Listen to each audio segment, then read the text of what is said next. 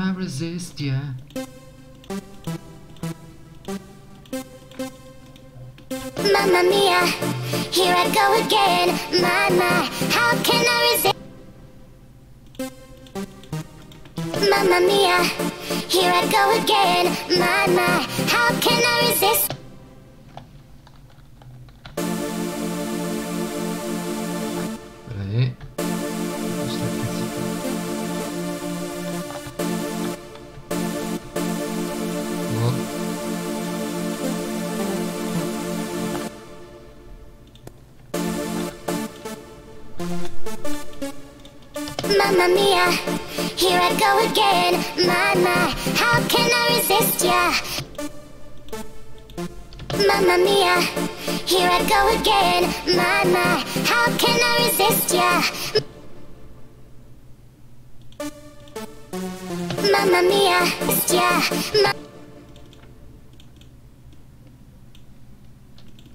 yeah, Mamma mia, does it show?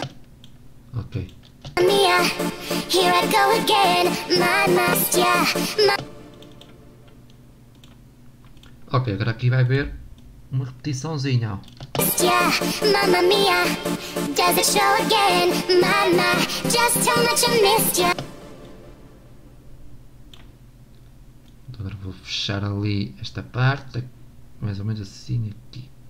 Yeah, just how much I missed ya. Vamos lá ver agora como é que ficou.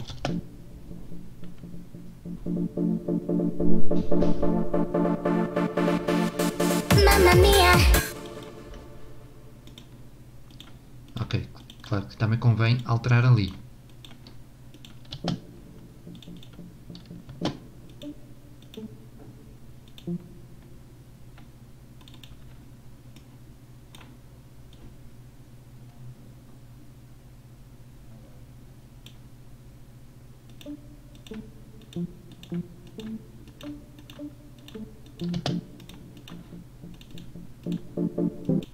Mamma mia, here I go again, Mama, how can I resist ya? Mamma mia, does it show again, Mama, just how much I missed ya. Pronto, esta parte. Ah, está, mas também podemos fazer aqui uma substituição a esta entrada. O que é que podemos fazer? Ir aqui a melodia. Vamos fechar o som daquele e vamos inserir o Ana. Vamos inserir o Ana. Vai colar isto.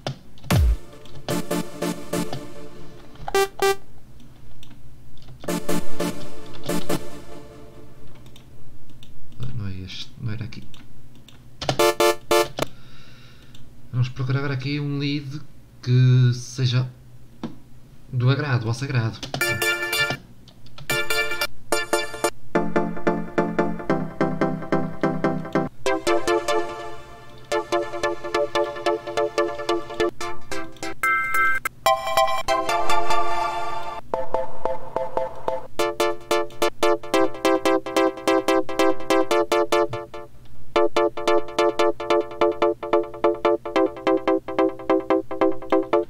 Bem, já temos aqui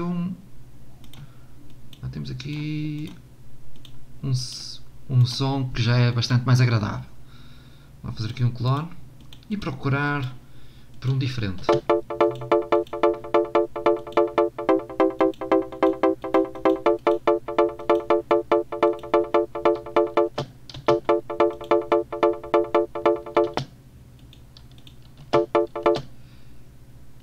E eu estou aqui a fazer muita asneira. Porquê? Estava a procurar no outro, ok. Vamos trocar então.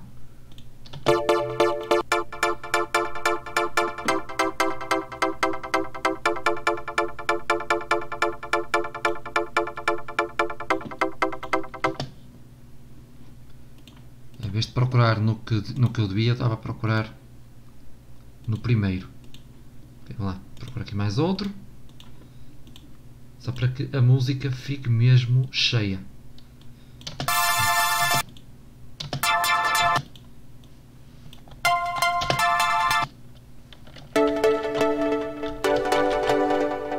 Ok, estes podemos arrastar mais para baixo.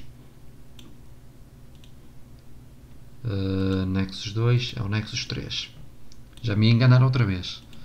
Acontece.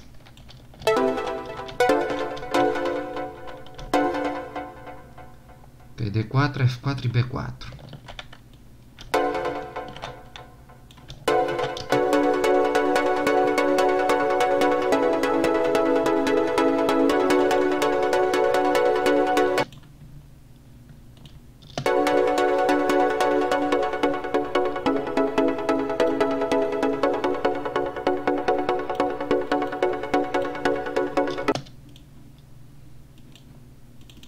Aí está.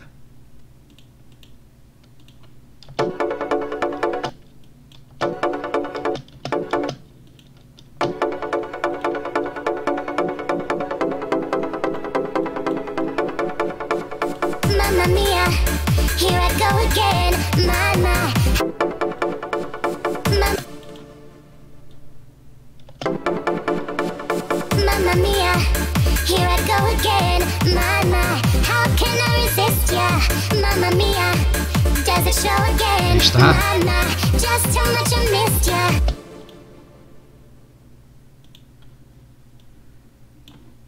How much I missed ya.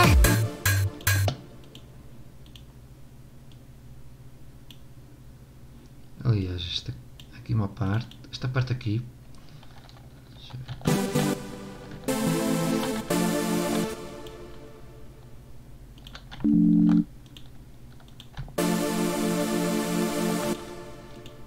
Do Nexus 2 posso copiar, vir copiar e colar aqui neste, assim ficava mais cheinho. Mamma mia, here I go again. My, how can I resist ya? Mamma mia, does it show again? My, just how... Mamma mia, yeah.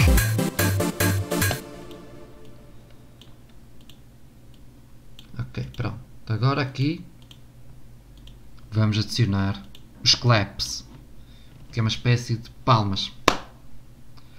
Claps barra snares, que é uma coisinha bastante, é um sonzinho bastante interessante e claro tem que fazer parte sempre de uma música eletrónica. Vamos começar então aqui a escolher um clap. Este parece estar ótimo. Vou aqui fazer uma alteração de som.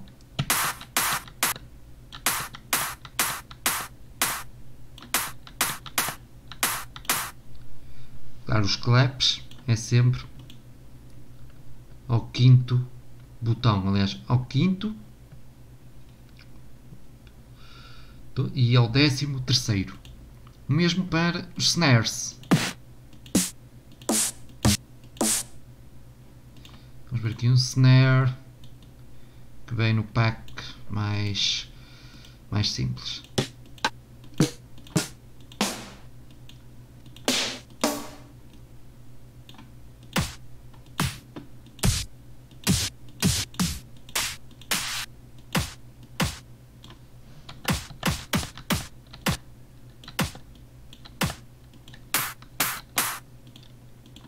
Vamos ver.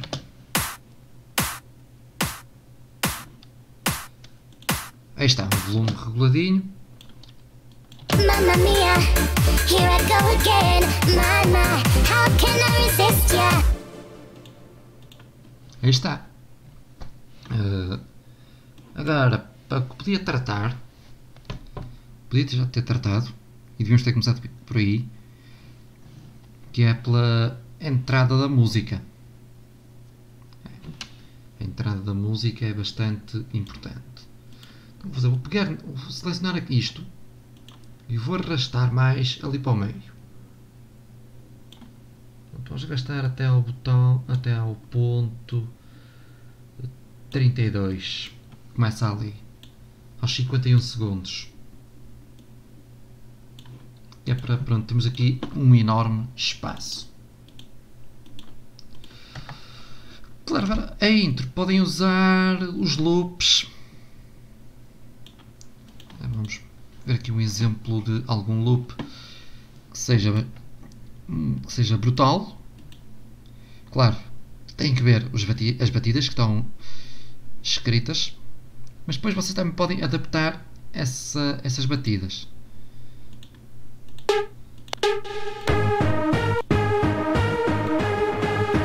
Estamos no ar.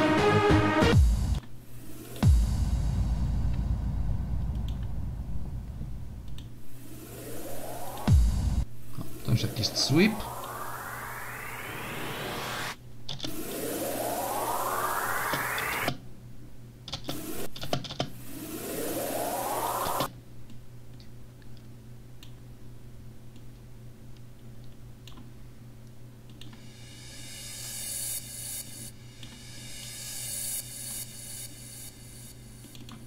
Vamos ver isto. Pôr este aqui e este mais assim. Agora tá, este aqui está demasiado longo, vou fazer um corte. Está ali o x-ato. Traçar aqui o corte. Já está. É claro, vocês viram há um bocado a mexer aqui nos volumes, porque é importante. Se vocês forem usar um loop, vão ao volume do loop e metam ao meio. que é para ele não ficar demasiado alto.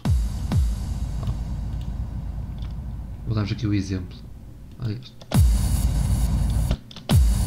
Batida demasiado alta. Põe para o meio.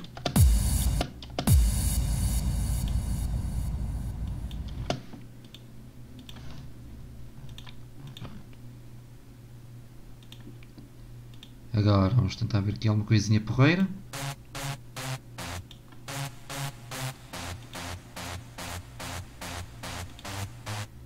Deixa eu ver se dá para... se tem aqui alguma coisa.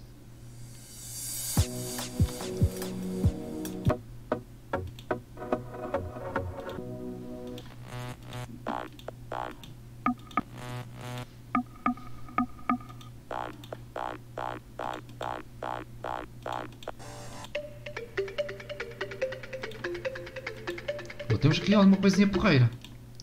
Ah, falta aqui uma coisinha. Claps e snares. Temos ali o darbuka. Vamos por aqui agora. No dia 3.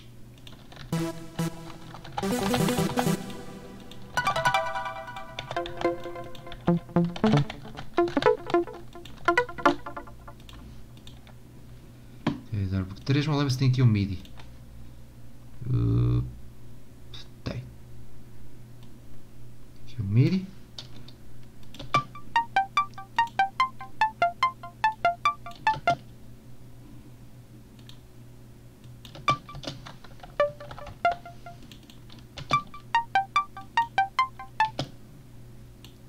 Ok, este é mais, eu já sei para que é que é.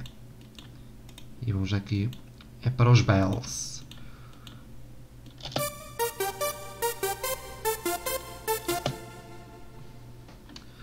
E vamos ver se fica bem com a melodia que já está aqui. Mamma mia, here I go again. My, how can I resist ya? Mamma mia, does it show again? My, just tell... Não fica muito bem, mas poderá ser usado para uma outra coisa. Vamos então aqui abrir aqui, né? Acho que é nos clássicos.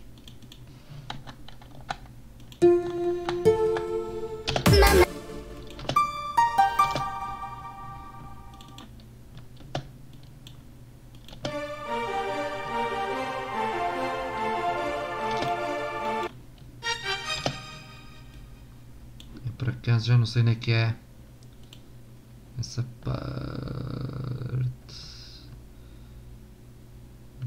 Disco local, image line, vou aqui pesquisar.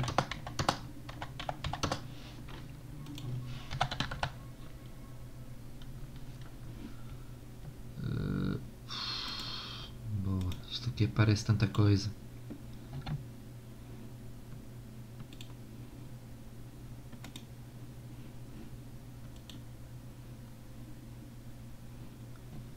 No ARP Bell Sequence. Mas isto aqui não tem.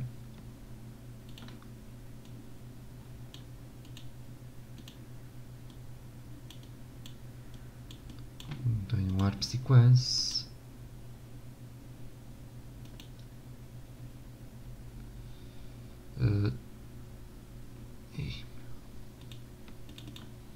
Alpha Plus.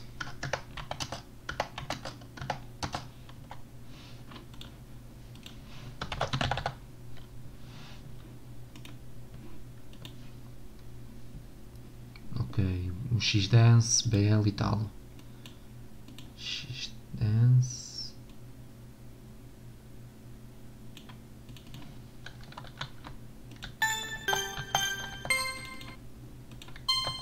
Não é bem isto. Vamos ver aqui o outro. O Epic Pets. Beleza.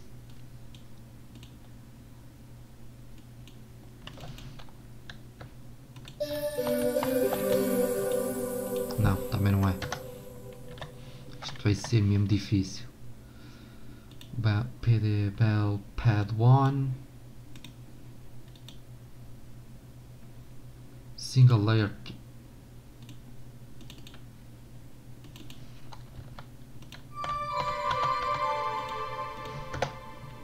É que se aqui mostrasse logo o caminho todo, era um bocadinho mais fácil. A cena é que isto nem mostra. Obriga uma pessoa a carregar, mesmo que não queira ir lá. Ok, bell ring.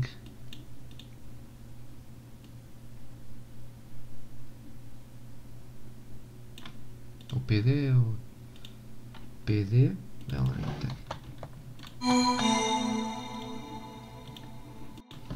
Isto vai ser muito difícil. Vejam bem a quantidade de sinos que tem. Ok, bell strings, deve ser. É no placard, deve ser aqui. Também não. Procura aquele tipo de sino que mais parece, quase que parece de Natal. Fantasy Bell Pad.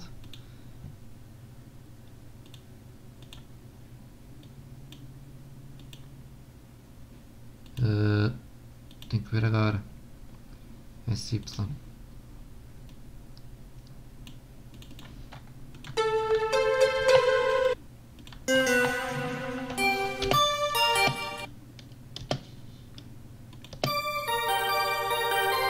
Aí está um.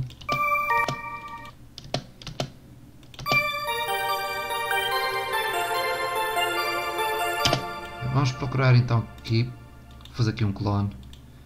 Procurar por uma melodia melhor.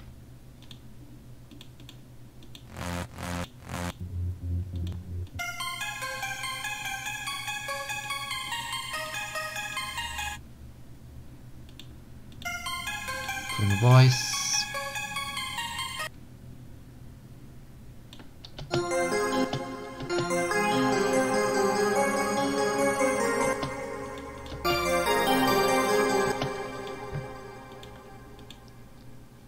Esta parte é aquela parte que é a mais complicada de todas.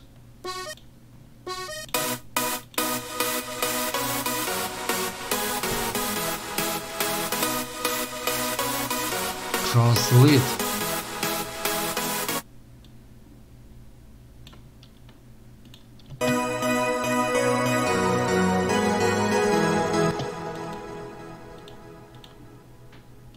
O 3 é o short lead 3. Vamos experimentar este aqui agora, só mesmo por uns instantes.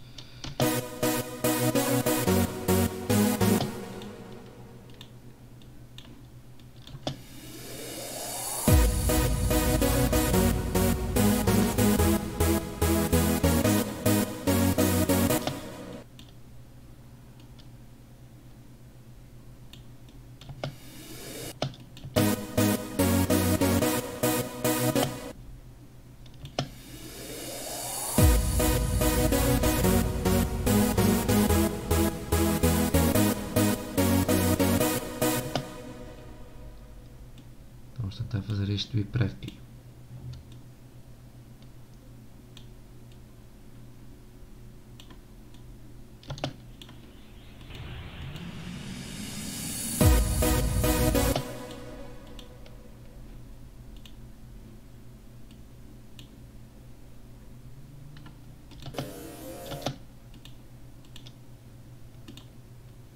Estou a fazer demasiadas asneiras ali.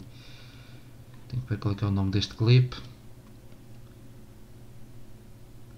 Dr. Rude. Ok.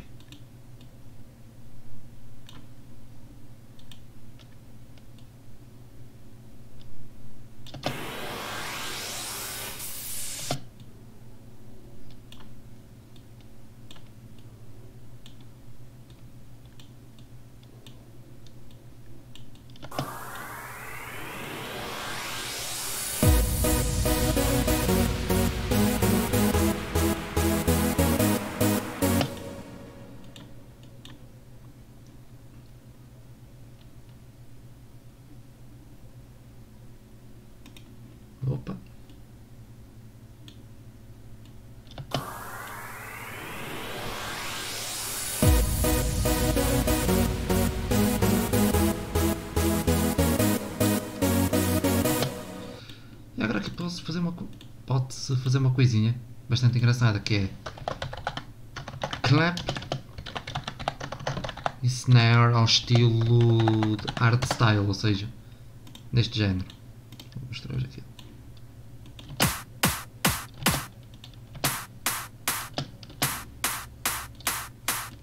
Já tem que ser só mesmo o clap.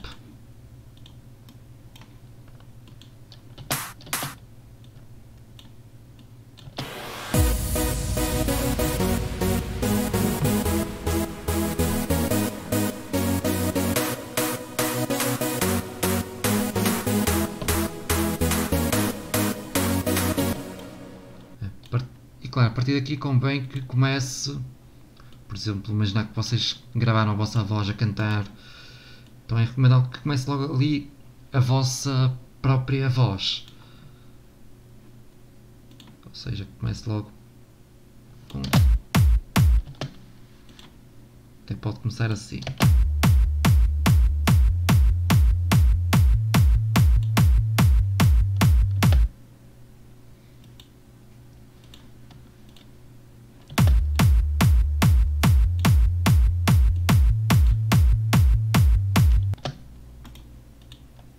Acho que está a haver aqui um pequeno erro.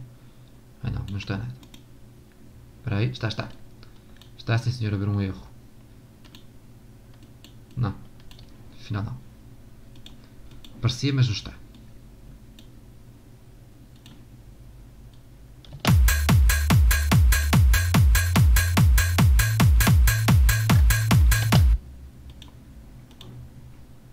Vamos ver aqui um outro sonzinho.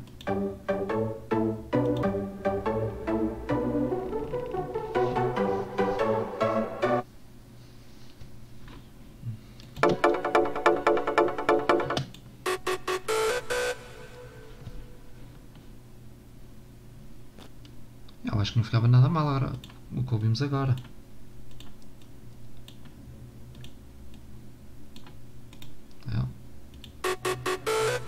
Que é para a segunda parte da letra. Da letra, aliás. A segunda parte da primeira fase.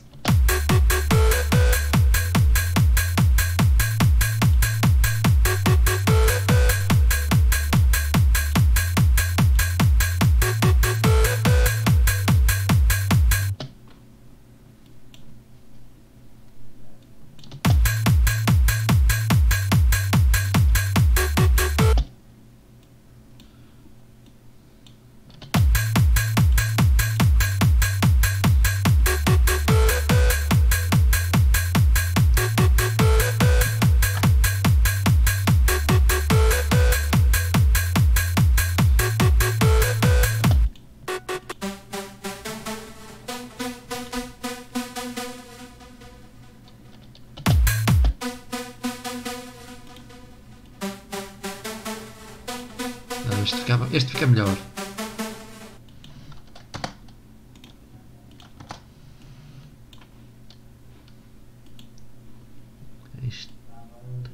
Aqui está.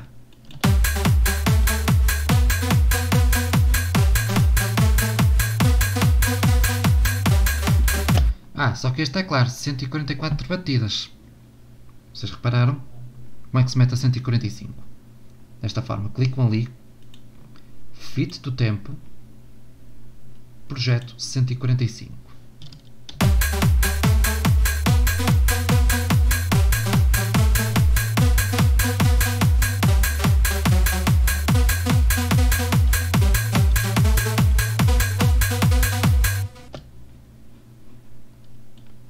Agora isto pode passar aqui para baixo, um pouquinho mais para baixo ainda.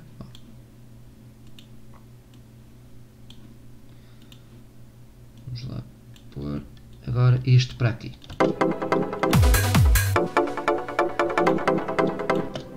Claro, não vamos pôr logo isto. Não vamos pôr logo batida e subwoofer. Mamma mia, here I go again. My, how can I resist ya? Mamma mia, does it show again? My, just how much I missed ya. aqui pode fazer um bom cortezinho.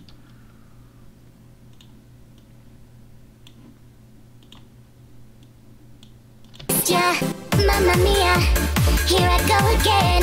My, how can I resist ya? Mamma mia, does it show again? My, just how much I missed ya.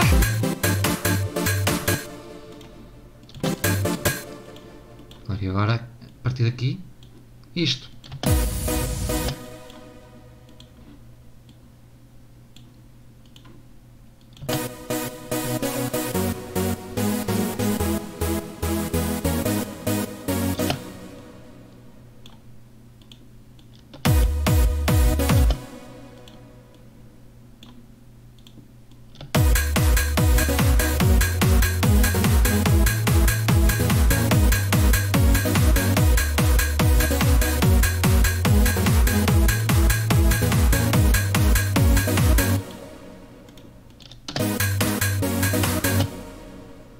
Depois também podemos, claro, repetir estas partes. E o que ficava interessante era fazer isto. Pelo menos para já, uma vez aqui, assim. Agora vamos pôr os claps também.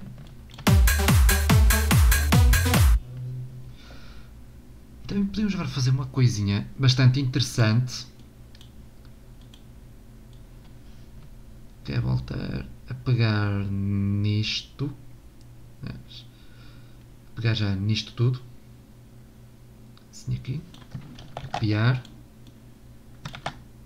Colar. Mais snare.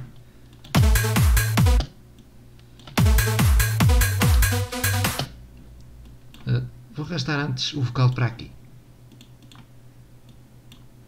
Mamma mia, here I go again.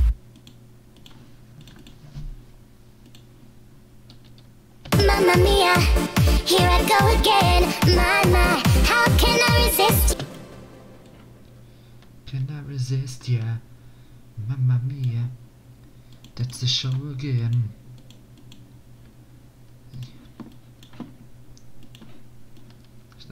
Mamma mia, here I go again. My, how can I resist ya?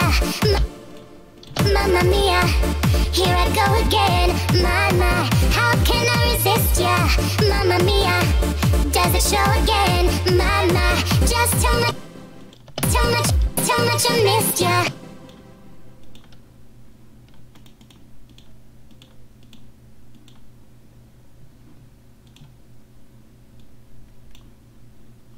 Agora isto. Mais isto. How much I missed ya. Mamma mia, here I go again. My, how can I resist ya? Mamma mia, does it show again? My, just how much I missed ya.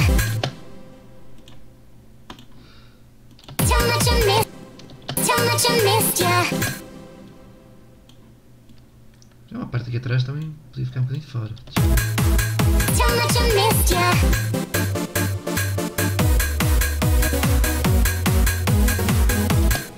Pronto. Estamos aqui. Vamos copiar isto.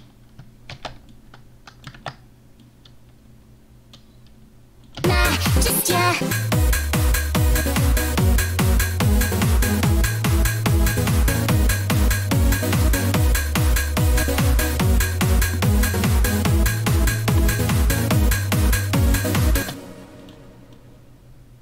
Agora vou copiar mais uma vez e vou colar tudo. Agora aqui vou pôr a parte final da música. Ó. Mamma mia, here I go again. My, how can I resist ya? Mamma mia, does it show again? My, just how much I missed ya. Mamma mia, here I... Vamos ver aqui. Ups.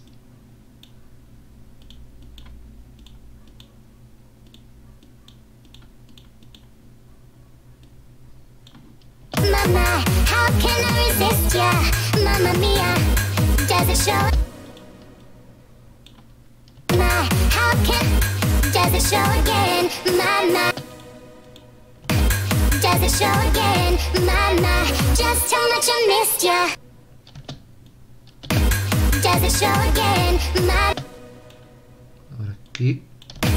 does it show again? My, just how much I missed ya. Eu vou ter que fechar ali a música um bocadinho mais cedo. A música é um instrumento. Does it show how much I missed ya? How much I missed ya? How much I missed ya? Tenho que deixar How much isto. I missed ya? How much I missed ya?